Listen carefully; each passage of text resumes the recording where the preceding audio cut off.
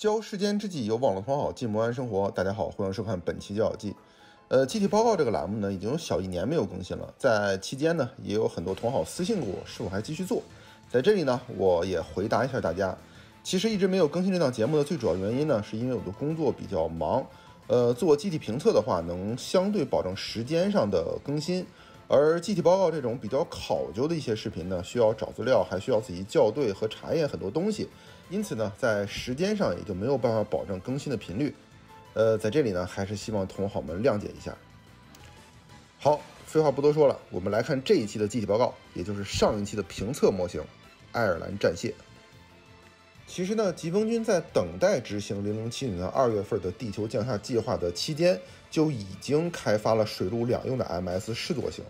初期计划其实是想将06型的机体进行改装后投入实战，但是即使将 MS06F 和06C 型的扎古的机体各部分的单元进行改装，并做防水处理、升级外甲形状之后，所开发出来的 MS06M 扎古也是无法达到实战要求的。因此呢，军队就不得不重新开发新型号的水陆两栖用 MS 了，也就是之后我们所看到的 MSM 系列。与此同时呢，之前的实验型06M 型扎古也被正式更名为了 MSM01， 其防水机构和动力结构中所用到的零部件也就顺理成章的都变成了测试零件。而 MSM03 战蟹呢，便是公国军首次成功量产的两栖用 MS， 这也就是为什么这次选用这一台水产机体作为机体报告的原因了。虽然与其后继机种相比呢，算不上什么高性能机体，但是不可否认，它证明了水陆两栖用 MS 的量产化可能，是一款具有划时代意义的机体。当然，它也是公国军中最早将光束武器作为标准武器装备的机体。主要原因呢是加入了其独立自主研发的新水冷结构。因此，从公国军内部的数据看，我们就可以得知，其输出功率呢是标准机体的2到3倍。而也就是因为冷却的问题得到了解决，使得公国军即使不像联邦军那样开发 ECAP 技术，也可以实现直连推进器结构的小型化。自此之后呢，随着技术和经验的不断积累，公国军的光束武器的小型化和技术方面就取得了长足的发展和进步。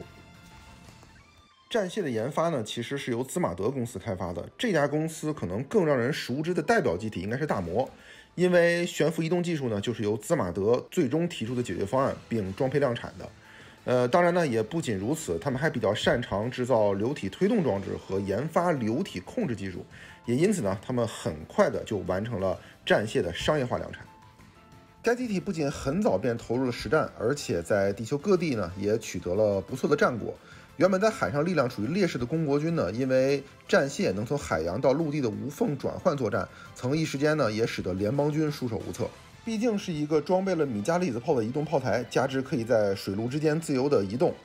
使其在投入作战的初期呢，成为了一种无法防御的武器。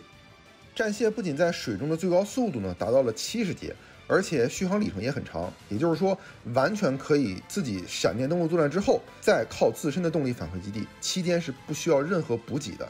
这种大范围的移动半径呢，是 MS 所没有的。当然，登陆之后的战蟹并不是陆战高性能机体，但是对于海边的港口设施来说，战蟹依然还是噩梦般的存在。只不过呢，由于投入战场过于急切，生产制造的品质参差不齐，因此呢，也分成了前期型和后期型两种。此外，根据实战经验发现呢，该机体与 MSM07 魔蟹编队可以发挥其最大的性能。而在1年战争之后呢，基于统合者媒计划所研发的 MSM03C 高战蟹也属于同系列的机体。在1年战争期间呢，公国军的水陆两用 MS 主要是由加利福尼亚基地制造和生产的，在对联邦军势力范围内的港口设施进行破坏和拦截海上航路等行动中，也是取得了重要的战果。此外呢，水陆两栖用 MS 在加布勒的攻略战中，对发现其秘密设施也起到了极其重要的作用。跟以前的机体报告一样，依照老规矩，我们还是来看一下战蟹的机体参数。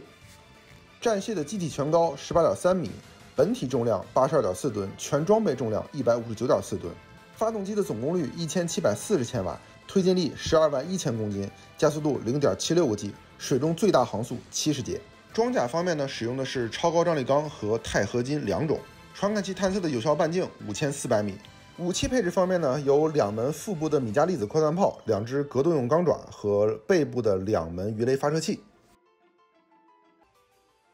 其实战蟹的头部单元呢，基本保持了疾风军的一贯设计，比如扎古和大魔这样的，配备了单眼的成像系统。除此之外呢，比扎古或者大魔的头部单元多出来的，则是一个叫 Frozen Yard 的多用途水下发射器和水下航行时所需要的声呐。除此之外呢，就没有别的设备了。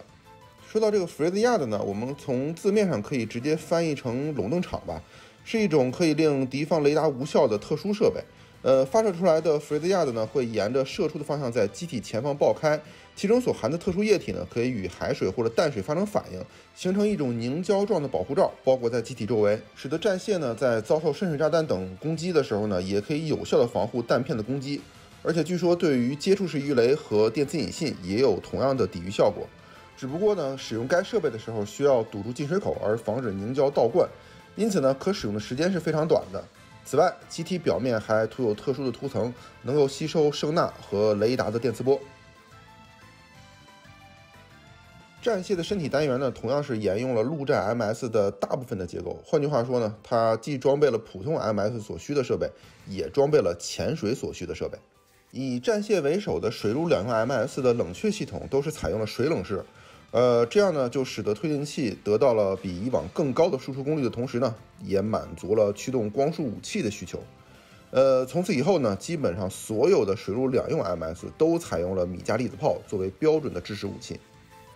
战蟹的设计理念呢，其实是非常前卫的，可以说是放弃了标准 MS 设计的形式。机体的每个部分呢，都设计了隔板结构，也就是将各个区域的结构之间都设了防水墙。而为了实现每个部分都可以单独加压，在外甲上不仅设计了可以包住所有加压舱的形状，而且还做了加厚处理。因此呢，该机体的重量远远高于普通 MS 的平均重量，也就不得不加装扭矩更大的推进器了。当然，同样也是因为这样的重量和体积，使得战蟹在陆地上是有一些机能受到限制的。但是为了实现水陆两栖的作战功能呢，放弃一些机体的性能还是相对值得的。战蟹的手臂部分由环形装甲保护的可动手臂和爪形的手部结构组成。当然呢，这也就成为了公国水陆两栖用 MS 的一个标准特征了。这样呢，就可以在下水航行的时候缩回进肩部，以降低阻力。而从之后的实战数据发现呢，这种多部件嵌套的手部结构不仅可以实现上述所说的在水下可以减少阻力的功能，而且呢，还能拥有一些出乎意料的可动。甚至呢，利用每一个关节的减震器，可以防御或者反弹敌人投掷过来的武器，比如元祖的流星锤。此外呢，由于战蟹的设计问题是无法搭载更多的武器配件的，因此呢，近身格斗武器的替代方案就是将手指部分更改为像爪子一样的结构。这样呢，不仅可以在近距离作战的时候当做格斗武器，还可以拥有手指的基本功能。而最终呢，这个方案在实战上也得到了比较好的效果。特别是这种手臂结构设计，在之后的水陆两用 MS 上也均得到了积极的采用。战蟹的腿部以在水中航行为前提，主要以热核推进器为主，所以呢，所谓的行走能力并不是很高。但是呢，这也并不能说仅仅能动而已，而是保障了在近战时候可以有一定程度的奔跑功能。最起码依靠身体下方和背部的推进器逃离单兵的白刃战是没有任何问题的。只不过陆上作战呢，是要考虑温度升高的问题的，这一点驾驶员要时刻牢记，不能过度深入，只可以在靠近水边的地方战斗。而战蟹在某些方面的评价并不高，也是因为这种腿部设计结构所导致的。当然呢，这部机体的短板很短，同时长板也很长。战蟹在海上的机动性和单兵作战半径呢，已经超过了当时所有的 MS， 可以说是当时单兵移动范围最大的机体。推而广之，战蟹不是在腿上单纯补充了装配推进器，而是第一个在内部拥有热核推进器的机体。毫不夸张地说，这种基础结构为以后的 TMS 广泛奠定了良好的基础。